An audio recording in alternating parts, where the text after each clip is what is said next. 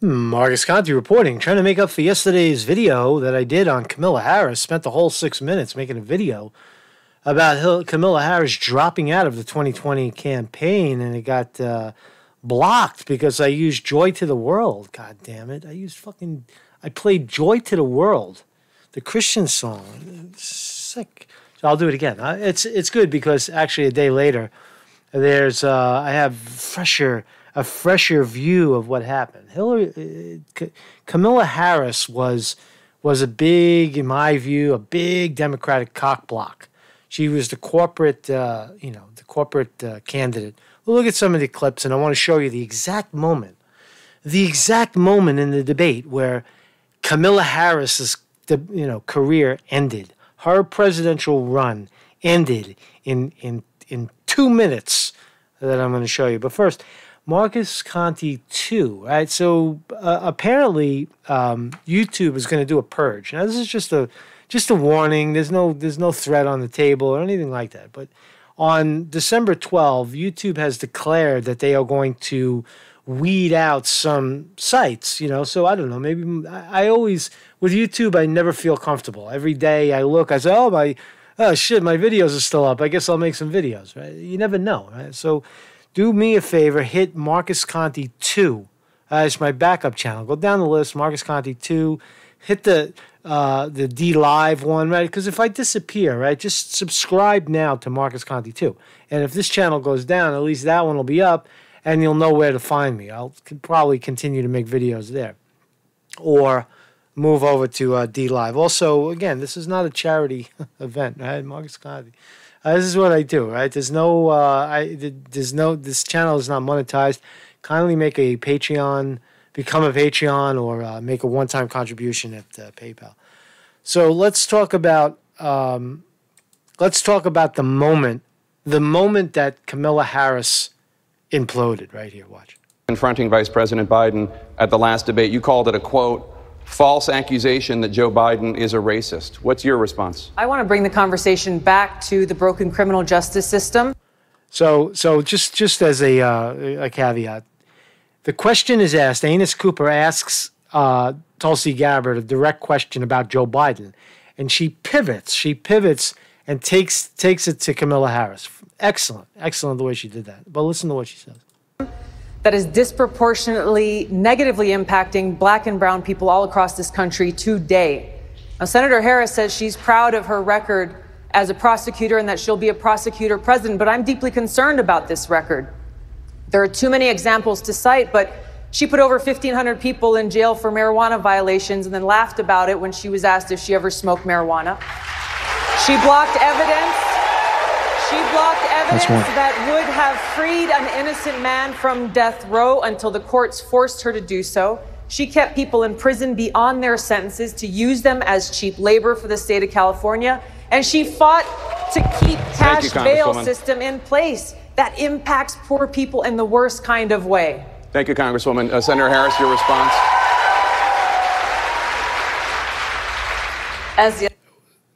Just look at the posture. First of all, look at the posture. That was the takedown. That moment.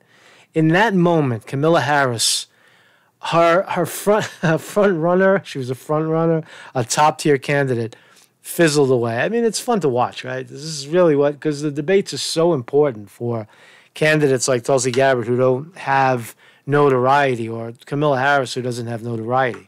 Right? And that was the moment. The elected Attorney General of California. She's doing the side of the head black woman thing, right? It's just what it is. The work of significantly reforming. Vice President Biden at the last. Now, Senator Harris says she blocked. And she ain't even black, right? Sorry about that. I blew the spot. Worst kind of way. Thank you, Congresswoman. Senator Harris, your response? I blew the black lady. As the elected Attorney General of California, I did the work of significantly reforming the criminal justice system of a state of 40 million people, which became a national model for the work that needs to be done. And I am proud of that work. And I am proud of because I know that criminal justice system is so broken, that I am an advocate for what we need to do to not only decriminalize, but legalize marijuana. And now the follow-up, watch. In the United States. I want to bring Congresswoman Gabbard back in. Your response, The bottom line is, Senator Harris, when you are in a position to make a difference and an impact in these people's lives, you did not. And worse yet, in the case of those who were on death row, innocent people, you actually blocked evidence from being revealed that would have freed them until you were forced to do so. There is no excuse for that. And the people who suffered under your reign as prosecutor, you owe them an apology. That was the moment. That was the moment of, so far, in my view, the most exciting takedown.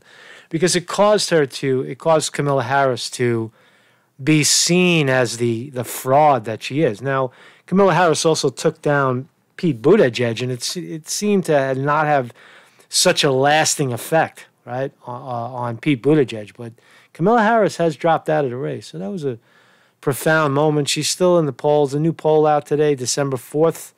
The Economist has Joe Biden 27, Sanders 13. That's to humiliate the Bernie Sanders supporters. See, you're being humiliated by a guy who can't put 100 people in a room. Joe Biden can't put 100 people in a room, and Bernie Sanders is filling up stadiums, and Joe Biden is winning. Do you believe that shit? It's just fake polls, right? So let's look at the report. This is a pretty good job that ABC did. To the race for the White House and that major shakeup, California Senator Kamala Harris announced she's dropping out. Harris had been considered a top contender for the Democratic nomination, but faded after a strong start. Lindsay Davis is here with more. And Lindsay, this caught a lot of people off guard. Yeah, a bit of a surprise announcement, and good morning to you, Michael. This is the same woman whose first campaign rally drew 20,000 attendees, and early comparisons between her and Barack Obama. And now with Senator Kamala Harris out, several candidates are already vying for her supporters. Senator Kamala Harris, who sought to be the first black female president of the United States and one of only 7 to qualify for the next Democratic debate, with that surprise announcement Tuesday that she's dropping out of the presidential race, calling it one of the hardest decisions of her life. So here's the deal, guys. My campaign for president simply does not have the financial resources to continue. I'm not a billionaire. I can't fund my own campaign. Harris telling staffers that over the course of Thanksgiving weekend, she was working around the clock to try to figure out how they could make it work.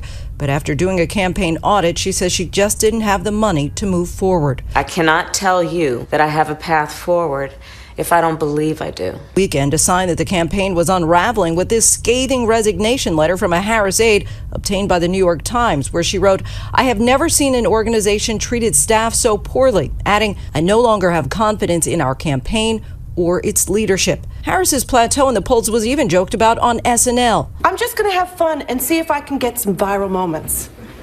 Mama needs a GIF. Gonna tell my kids this was Michelle Obama."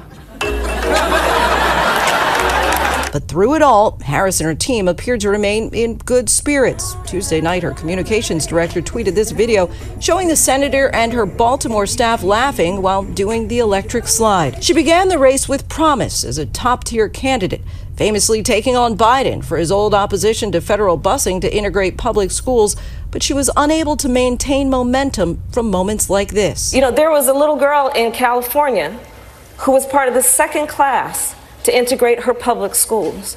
And she was bused to school every day. And that little girl was me. See, that wasn't really the moment. I showed you the moment when Tulsi Gabbard put her down about the marijuana shit. That was the moment right there. Overnight, among the messages of support, her husband tweeted this photo with the caption, "I've got you, as always." Last night, the Castro campaign said that following Harris's departure, they had their biggest fundraising day of the quarter. Also last night, a curt exchange after President Trump tweeted, "Too bad, we will miss you, Kamala," to which Harris responded, "Don't worry, Mr. President, I'll see you at your trial." Some fighting words there on her departure. Trump takes a dig, right? Trump took a fucking dig at her. I'd say, see ya.